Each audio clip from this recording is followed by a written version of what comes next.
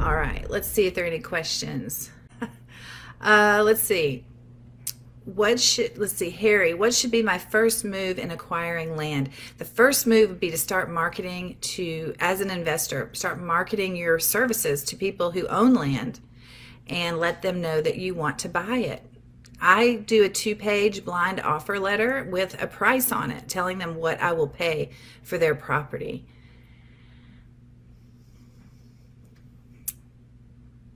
Paula Johnson, I see you say, are there any types of land that are more desirable to seek after for public records? Yes, you don't want to go after public property like school properties, parks, railroads. You know, when you start looking through the data, it will really start to make sense to you.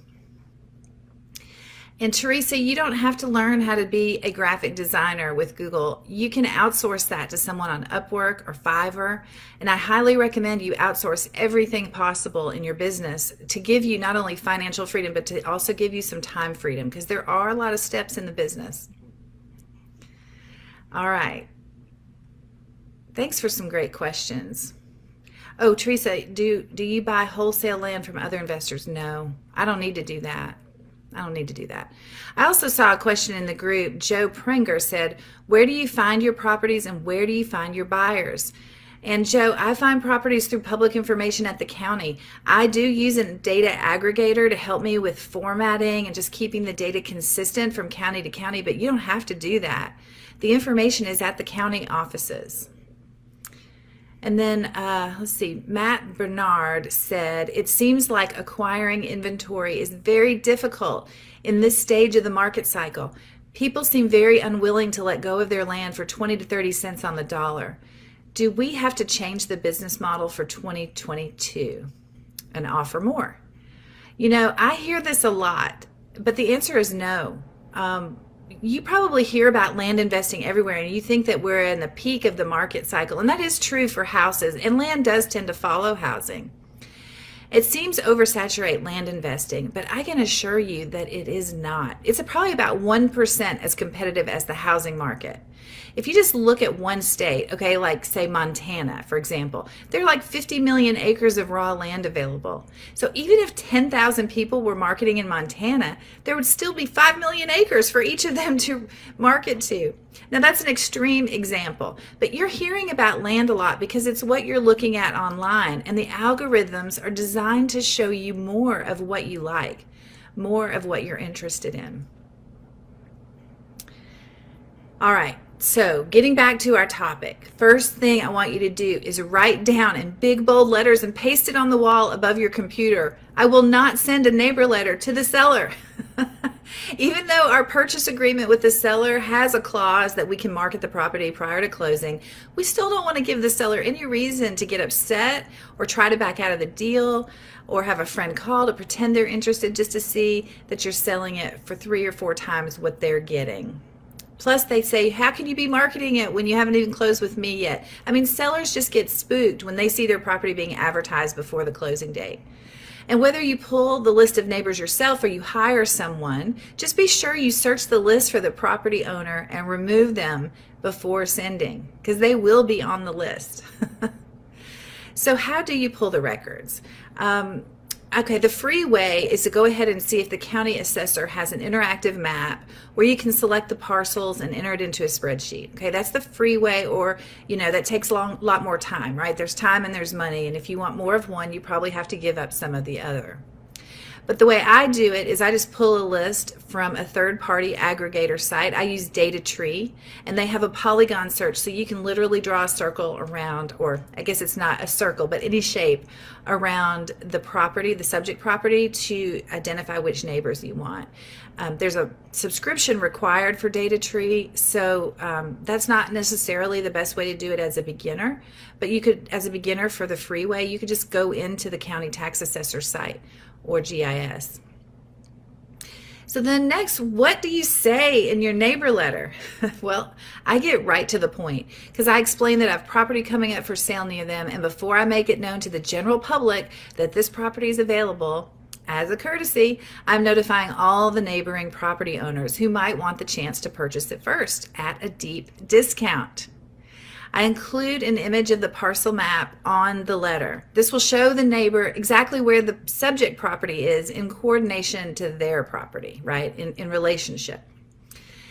So then I make a few comments in the letter about what they could do with the land, like build a new home or have some extra recreational land, or maybe they could use the space for parking or storage. The idea is just list some of the possibilities and the reasons why, that if you were in their position, you'd want the same opportunity that's being offered to them. You know, the benefits of purchasing should be 100% legit, realistic factors that you just don't want them to overlook. So something else I do is I state that I have not firmly established a listing price for the property, and I'll be accepting all offers. So this tactic allows me to find out what the neighbors think it's worth. Well, little hint here, it's always a lot less than what my price is going to be. But it really, I also tell them not to wait because all the neighbors are getting this offer.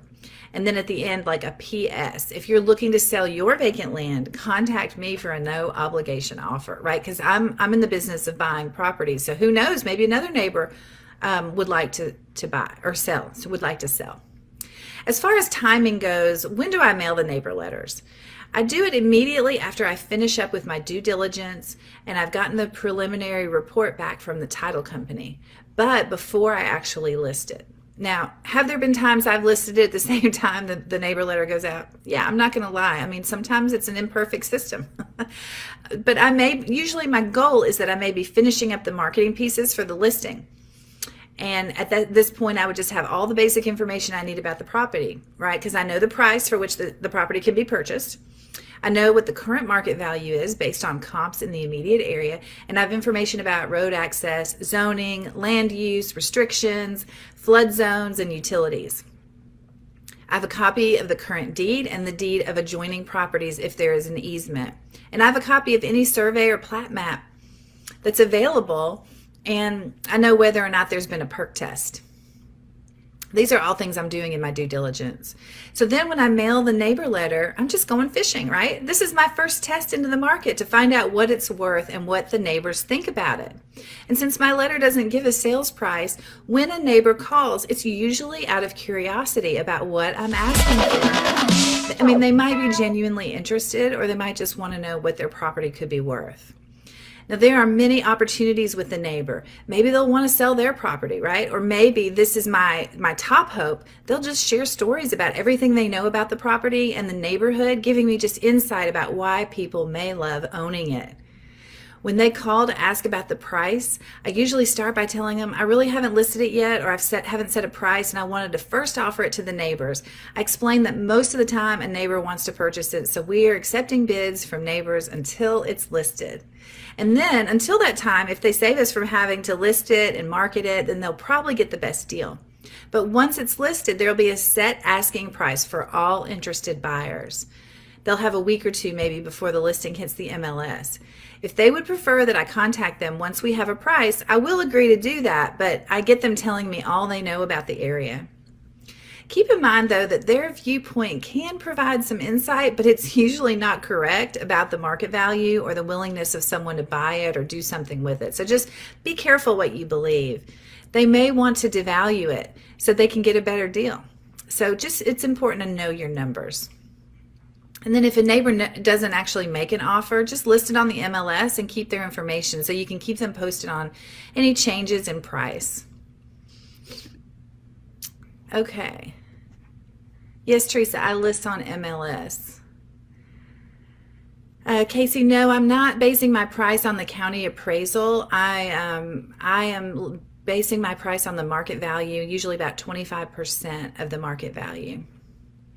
Nate, locating vacant land only, it's just a filter in DataTree. You would need to talk to the county if you're going the free version and ask them how to filter the list. YMB says, why do you specifically target larger lots than just focus on a dollar amount? Actually, I do both. I look at 5 acres or more with a price range of $40,000 or more. Okay, so I'm looking at both of those. And I do that because I'm trying to make a certain amount. Like I know what I'm trying to make. It's important to know your goal, right? So I know what my goal is. And in order to hit my goal, I just reverse engineered what I needed to make on each deal. So, and that's kind of how I figure out like what my target is. So I don't know, hope that's helpful. I saw a post from Chris Land I guess it's Chris DeSisto, I'm assuming, but says, I'm sending some neighbor letters today. Another issue is the neighbor may know the seller. Yeah, that's true. I mean, be prepared for that. They can give you a lot of great information about the seller. And then another question I saw, which neighbor should I mail? So yeah, that's a great question too, because to figure out which neighbor to send the letters to, each property is going to be different. At a very minimum, I would send letters to all of the adjoining neighbors. So if their land touches the property that you're buying or you have under contract, make sure you include all of them. You know, there may be neighbors that are going to pass by the property every day on their daily commute, usually like along the same road or highway. And so you'd want to include them, but you don't want to send a letter to your seller. Just another plug for that. So those who go through my training will get exclusive access to my neighbor letter templates. But the main message here is that before I do anything else, I reach out to the neighbors. Okay. I hope I answered all of the questions today. It looks like we had a lot, so thank you for joining me. I'd love to help you get your land investing business moving forward. You can do this, and I'll help you. Just reach out to me if you want help. You can post on this page, Facebook page, Land Flipping 101, or send me a private message at Chris Thomas on Facebook, or just email me at chris@landflipping101.com. I want to hear about your journey into real estate investing. Tell me about your goals.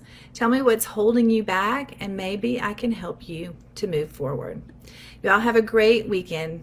Thanks. Bye-bye.